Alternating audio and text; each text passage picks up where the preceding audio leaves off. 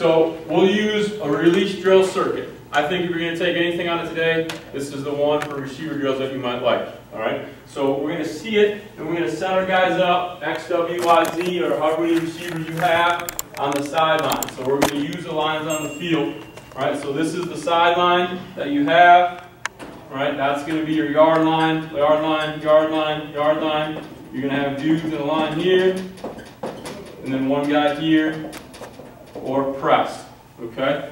And from there, and this is how we're going to set these drills up. Now the ideal is we're going to use those lines for a reason. We don't have a line today, but that's okay. But that's going to get us there. If we're running routes, we want to stay in the line. The first route we're going to talk about is a fade. All right, so if we're running a fade, and if we start on the line, we want to end on the line. All right, so the easiest way, we're going to say the ball is here. All right, the ball is going to be here in the middle for all these guys. We're in doubles. If he's on the line and he's in man-to-man, he's in a mirror technique.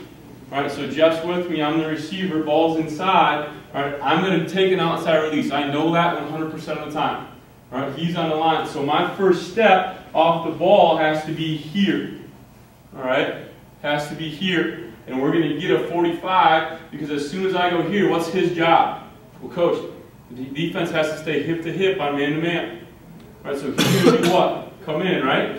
And as soon as he does that, my line is still out here. I'm going to push vertical until I get to him, and then I'm going to make something happen and get there. All right? But I know by that stem, and that's what we're talking with off technique, all right, I'm here, all right, I'm here. He's going to stem, boom, 2, he's off the line, I'm getting there, he shows hands, I can rip, and I'm right back on my line. All right? He thinks he did his job, but in reality, he set us up. So again, the route, as far as how we're taking a look at it, he should be stemming here, getting vertical, getting around him, and then at the end, get him stacked. All right, at the end, get him stacked. And we'll work this drill once a week, all right, especially if we're seeing man-to-man. All right, so again, we're here, we're going to work that stack, boom, boom, boom. He's here, bam, we get through. All right, we'll talk about rip, punch, things of that sort. And then when he comes in a trail, if we're trailing and Jeff's still inside, that's a no-go. We want to get here, so when you see that picture from the tight, Jeff and I are hip to hip on the back side of things, and he can't ever work through me. If your quarterback throws it short, that's not a receiver problem, that's a quarterback problem. Okay? Going from there as we take a look at it. So again, that's when we'll start working off. Now, what's the question? He's man, so Jeff and I, all right, he's going to be man-to-man, and we're going to do this. You know what's going on, he knows what's going on. All right, it's about to go down.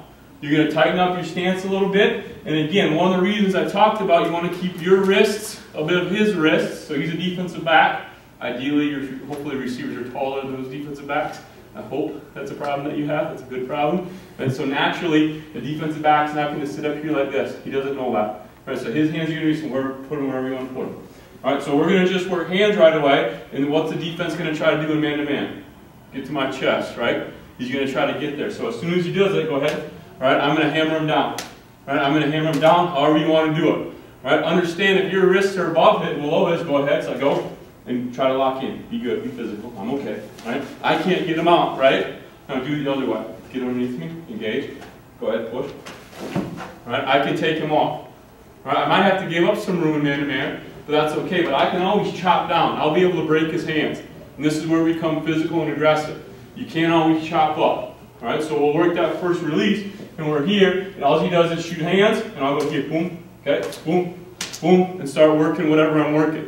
Now on the flip side of things, we're going to talk about punching through. Some guys want to swim. You saw one of our guys swim. I tell them, if you swim, you better damn know what you're doing. All right, you better know what's going on, because the biggest fear is as soon as we swim, he gets underneath me, I'm off my route, and it really sucks. But what we teach is we're going to punch or rip. Now understand a couple things. These guys have habits from when they're 3 years old, playing a receiver and doing whatever and seeing some stuff.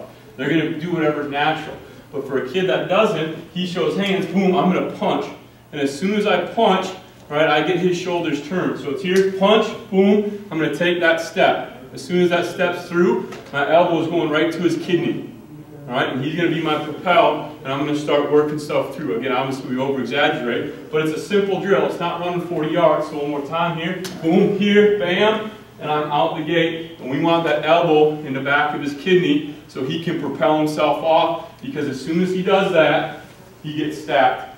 If he doesn't do it, he's off here, he can turn, and a good defensive back's going to be able to recover and do all that sort of stuff. So we see it, and we take it. Now, why do we bunch stance? All right, and this is something that we've learned over time and do that stuff. Most of these guys are long, right? When we are man-to-man, the first step is going to be here. Okay, so we're even, all right? So if we bunch step, our first step can be here to get him off the line. It can be here, or it can be here if you want it to be. Right, but you have to attack his technique, because most of the time you got to see what that defensive back is doing. Right, those defensive backs at times are either going to be aggressive players and go after it, or they're going to be a shuffle player. All right. One thing we teach on man-to-man is foot fire. So we'll do the same drill, all right, and we're going to do foot fire, boom, boom, boom, boom, and he's not going to do anything until his hands move. All right, and again, I don't have a good representation of it because I'm not very good at this. All right, but we can get you some when we film it. All right, we usually don't film this drill.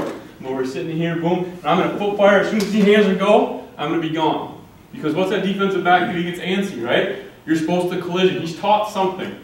Whatever he's taught, you see it on film. All right, so you get in a collision. As soon as you foot fire, his hands go, boom, I'm out the gate, and I'm doing whatever it is. All right, you can punch. I like punching. You can rip. All right, that's our second. If you swim, just know what you're doing. Right, that's the big thing for us and what we're doing and how we're taking a look at it. And we'll work it. Ideally, we tell them to stay in the line. All right, stay in the line. Now, let's talk about slant. Okay, let's talk about slant. The ball's inside. Let's move down here. All right, the ball's inside. It doesn't make sense for me to come inside with him if I'm running the slant. This is something where we may differ.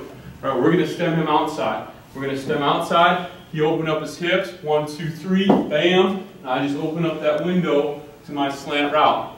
All right. If I come inside, what's he do? Flattens me out, and now I'm just, there's no technique involved. There's no top of the route. There's nothing. All right. So again, you're going to play games with them, and that's where you see it. Where do I show our guys? All right. I show our guys some former players. Obviously, Huddle's great with that. We get online and we Google stuff, just like everyone else does. Wide receiver drills. All right. Jerry Rice. Yeah, he's pretty good. Do that. Now, we want him to do it. Just like I think at you guys' level, if you want to get some stuff from us, hey, if you want to be a college player, this is what they're looking for. This is what they want to see. Our guys have dreams to go to the NFL. Will they ever go there? Probably not. All right? We don't want to tell them that until after they're done. Okay? So we tell them, hey, you do this, you'll be okay. All right? You do this and you'll be okay. You'll do something. Go ahead. I think you're good for now. Any questions on that release drill? And that's going to be pretty simple. Why do we like it? It's in between the sidelines and the hash. It's a 12-yard window. We don't have to run fades for 45 yards to understand technique, because your guys get tired. Maybe you only have 6 of them. They get tired. And I know this, if you get tired, your technique goes to hell in a hurry. So work on technique and try to transition it over. Don't make it too hard, because it's too hard on you. All right, but you can teach all those different things into those.